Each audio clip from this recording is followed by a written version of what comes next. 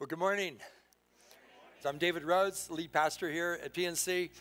It's an exciting day this morning, and the baptism, when you go under the water, it symbolizes being buried with Christ and dead to the old way of life, right? And when you're raised up out of the water, it symbolizes what? Being raised with Christ, to live a new life by his power. So, nothing magical in the water, but it's a decision that we're making to allow Christ to do some great work within us. Wow, what a great weekend! Are you having a good weekend? If you ask people how was your weekend, they would probably say, "Well, I had I took a little trip with my family, or maybe this weekend I took the kids to an Easter egg hunt, or we're having family over after church, stuff like that." Typical conversations about a weekend might go something like that. "Well, I had to work," or "Oh man, it rained all weekend." You know how that goes. If you can imagine sitting across the table at a coffee shop with Jesus and saying to Jesus, "Well, how was your weekend?" Yes. So he's probably going to say, "Well, you really want to know?" I go, yeah, because we always say yeah, even when we're not sure, Yeah, I'd like to know, how was your weekend? Well, he says, on Thursday night, one of my closest associates betrayed me. And then also one of my very closest friends, one of the three most intimate friends that I have, whom I named The Rock, he actually denied me.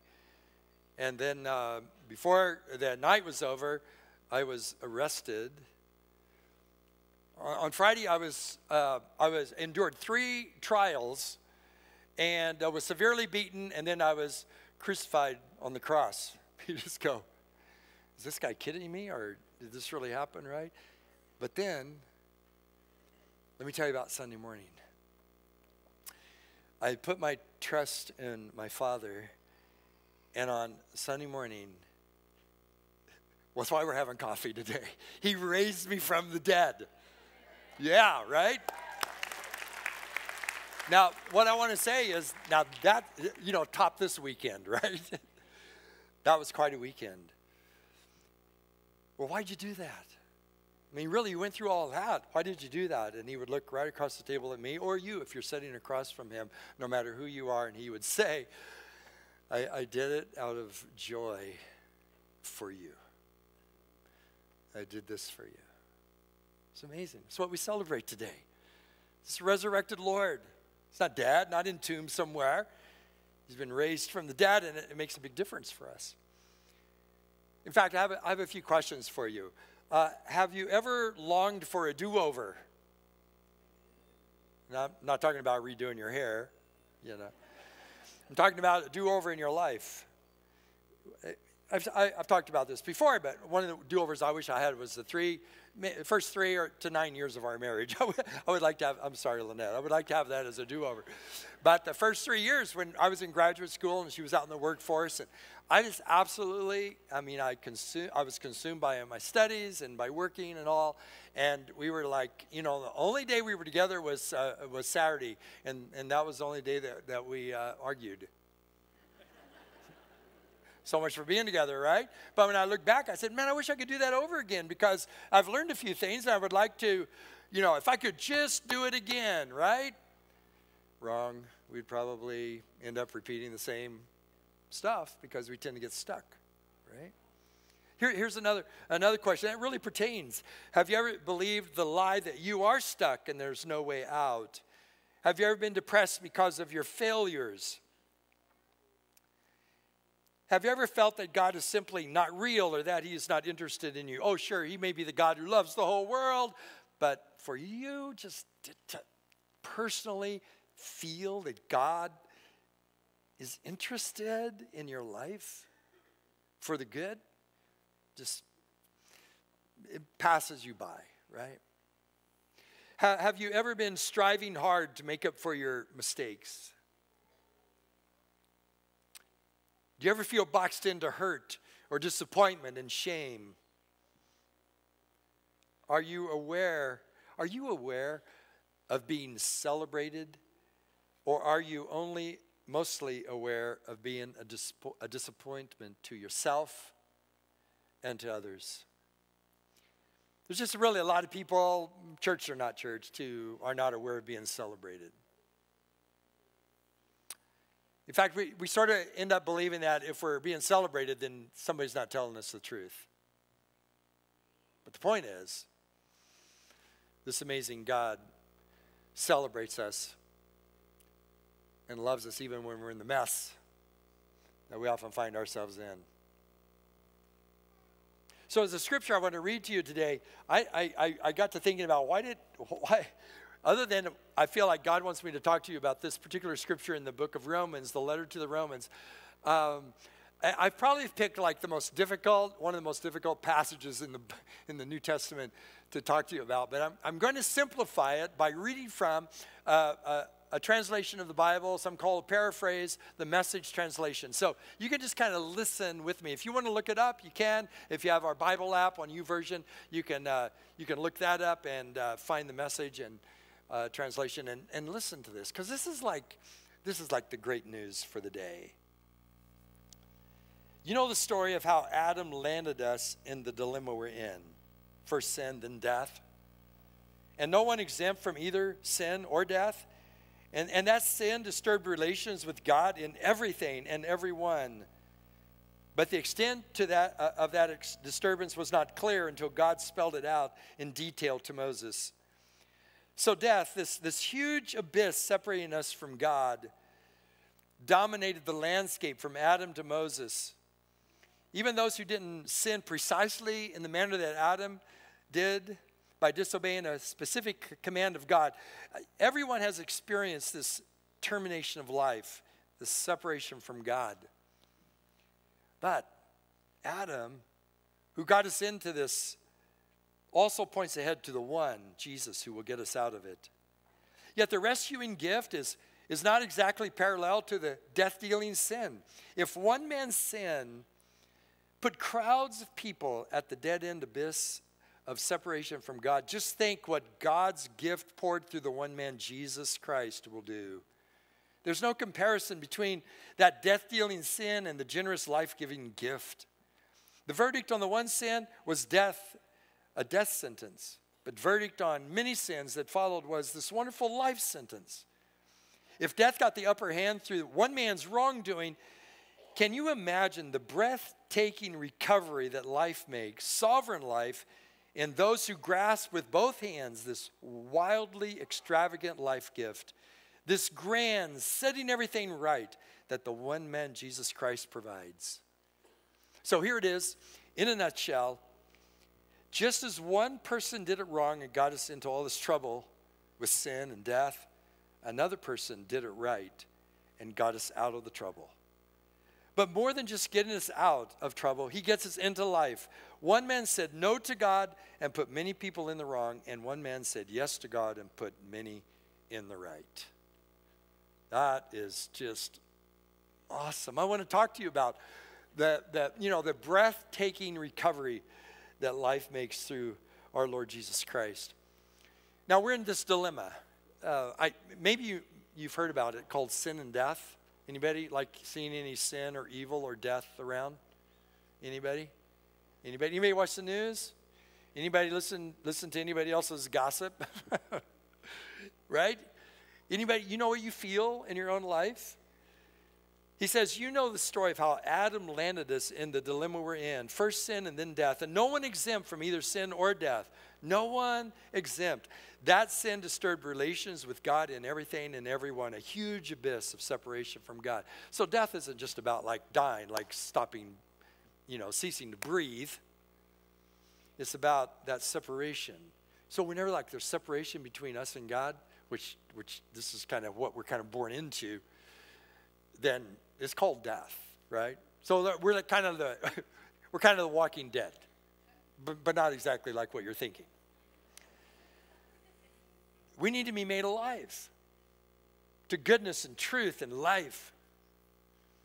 And our situation is really desperate. I have a son who's a paramedic. And saw him a few weeks ago, and as we were having coffee early in the morning before he went on his 24-hour shift, then I prayed for him, and I said, Lord, just help nobody to die today, because, that's what if you're a paramedic, that's what you want. You don't want anybody to die.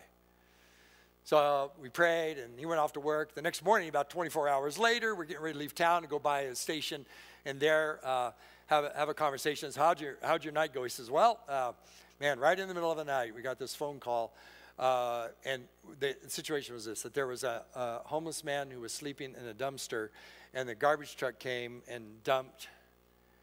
And then, fortunately, the driver didn't have earphones in, listening to music and whatever, and heard the screams of the man and stopped everything and called us. And he managed to escape with only a broken femur. I just want to ask you, what kind of terror was in that man's life at that moment? When we think about it, we can say several things. Well, the man shouldn't have been sleeping in a dumpster. Well, it kind of applies to us like that. Well, you know what? You shouldn't have been there. You shouldn't have been there. You shouldn't have been there in Adam. You messed up, you sinned. Well, you shouldn't have done that. Well, now that really helps a lot, doesn't it, for somebody to come and say, well, you shouldn't have done that. Thank you for the help. It's what we do when we're messed up. It's easy for us to say, well, I'm glad I'm not that man. When the fact is, we are that man. We are that man. We may want to say, I'm not Adam. I'm not in solidarity with Adam. I'm not lost in this stuff. But actually, yeah, we are. And nobody can climb out of the truck by themselves. And the situation is really severe. It's a dilemma. It's a dilemma. It's not necessarily where we want to be. It's exactly, though, where we are. And so here's the great news, that God decides to do something about that. He doesn't leave us where we are, but he loves us. He looks at us where we are, and he decides to take our case on himself. In fact, it says in the same chapter earlier on that when we were still messed up, powerless, weak, sinners, God sent his son, Jesus Christ, for us. Isn't that awesome? And here's the good news. God doesn't look at you and say, you wretched sinner. See, don't confuse your talk with God's talk. God says, when he looks at us in the mess, he says, my beloved treasure, I would do anything to rescue you. And so he does. He does the most extravagant thing possible. And it says that at the right time, he sent his son, Jesus Christ. We have a narrative that we don't often live into this. We're living out this narrative. We don't usually think of it like this. And that's the narrative of tragedy and rescue, kind of like a biblical message, one filled with possibilities. There are these two figures. There's Adam and there's Christ. There's like the first man who in reality and metaphorically gets us into all this problem. And then there's a second man, Jesus Christ, who really gets us out of it when we put our trust in him. The scripture says, from one man's sin, if one man's sin put crowds of people, that's us, at the dead end abyss of separation from God, just think of what God's gift poured through one man, Jesus Christ, will do. There is no comparison between the death-dealing sin and the generous, life-giving gift. It's kind of like two figures here, right? If I won't do this, but if I would call Kevin up here and say, Kevin, you stand right here. You're Adam. You said no to God. You sinned. You got us into the mess. Thank you very much. Right? There's just one man, right? I call Chuck up here and says, okay, you're the part of Jesus right here. And you're the one man. You did it right. You're the only man who's done it right. I hate to pit friends against one another. They're going to probably use this against each other at a later date. But here's the thing. That is the choice that we have. We often think of our individuality, right? We don't think of how we're in solidarity with others. We think that if I sin, I'm just sinning, right? If I mess up, it's just me. Hey, what I do with my life is my business. The problem is that what you do with your life spills over onto other people. And it's even bigger than that. We were all born into Adam. We all are born into that separation from God. And we've been all desperately trying to make up for it, get out of it, reverse it, or just going with the flow of it. But the thing is, we cannot save ourselves. So God provides another man, and that other man is Jesus. And what Jesus does is that he submerges himself in our humanity. He enters into our mess. I know it's hard for us to grasp this, but that weekend that Jesus had what he took on that we're celebrating over these past few days, the way God's word talks about it is this, that all of the sin and hurt and separation and death that we are a part of, all of it was concentrated for all time on this one person, Jesus Christ, God's gift, so that we can be set free from this man's world to this man's life. Praise be to God, man. And it's in this that life makes a stunning, breathtaking recovery. This recovery of life, just like, and it's no fantasy. It all doesn't happen like instantly, but something deep inside starts taking place. You ever seen a breathtaking recovery? Keep in mind these numbers, right? 37 months, 14 days. Okay, you got it? 37 months, 14 days. That's not very long ago. It's like 3 years, right? A month and 14 days. 37 months, 14 days. I was stunned on Good Friday in the morning at a breakfast when I heard the testimony of Elisa Hayes. She, is standing up in front of us speaking 37 months and 14 days after she was struck in her walking or running body by a 15-ton semi-truck going 65 miles an hour in Kansas, flung 90 feet and impaled on a guardrail with absolutely everything in her body, on her face, completely beyond what you could even imagine. 37 months later, in 14 days, she stands up out of her wheelchair with a cane, twirls around, and starts talking to her about the reality of God in her life. Now, to me, that's a stunning recovery, right? I mean, she showed us things we didn't want to see. The pickup, the big, huge pickup she was driving, and then managed to get out before it had been creamed into. It had been creamed into twice with her in it. Then she got out to walk and to escape, and then another truck hit her. It was in icy roads, right? It was like unbelievable, unbelievable. As impressive as that is, and more so, is to see what happens to a person's life who stops following after the old Adam and starts following after the new man, Jesus Christ. You want to see a marriage put back together? You want to see healing from past wounds? Because a lot of our wounds we don't carry on the outside, do we? Do you want to see forgiveness flow into your life and from your life to others? This is the recovery, this stunning, breathtaking recovery that life makes when we turn to this man, Jesus Christ. And forgiveness is like such a powerful part of it, and this reconciliation with God that happens in Christ, and only with Christ. Because you remember, simple gospel is this: you cannot make up for your sins. You can't make up for them. The only way back is to be forgiven for them. Now that takes a load off, doesn't it? Are you kidding me? You realize the load you carry when you feel like you have to make up for everything? If I feel like in my marriage, my wife feels toward me that if she does something wrong, then I'm always looking, how are you making this up? It's not quite good enough, is it, when you got to make up something? But when you can be forgiven, it's life-giving. I've said a number of times, and I believe this. Please, hang on to this, right? Forgiveness is that act by which the past is robbed of its power to ruin the present and destroy the future.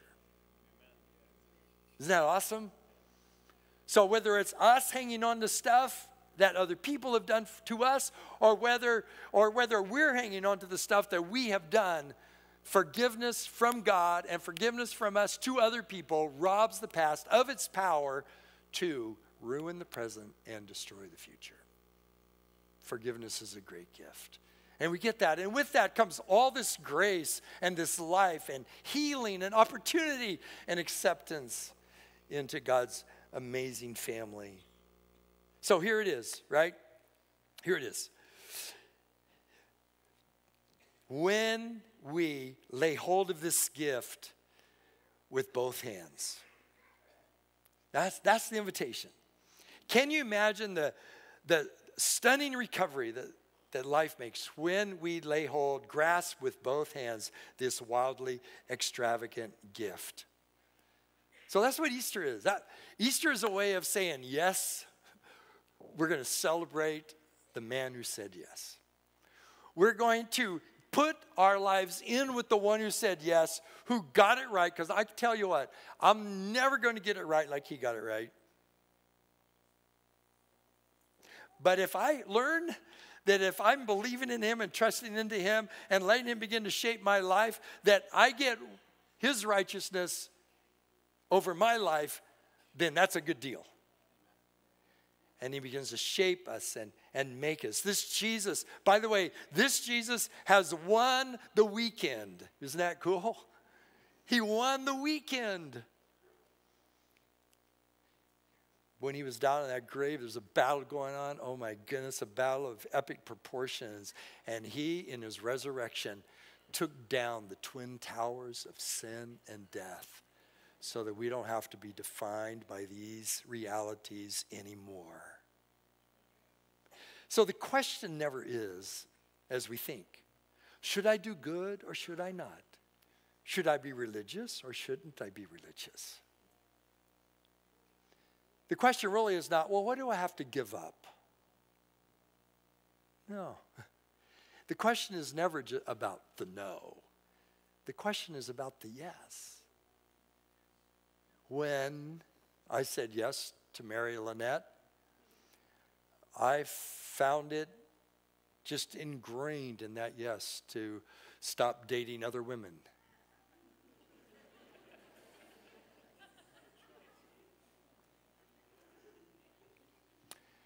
Now, she didn't have to sit down to me and says, now, are you going to stop dating other women now? No. When I come home from a trip, and she asks me, have you been faithful? I don't have to say, well, yeah, I was pretty faithful. Pretty much. No. It's the yes, see. The yes is so life-giving, so fulfilling, so healing, draws you into God's purpose rather than struggling all on your own to try to make your life worth living. So grasp with both hands. So this morning we're going to celebrate that. We're celebrating the resurrection of Jesus Christ. We are celebrating in baptism people who are saying yes to him. And by the way, once you declare the yes to him, it's like it's a whole lifelong of yeses.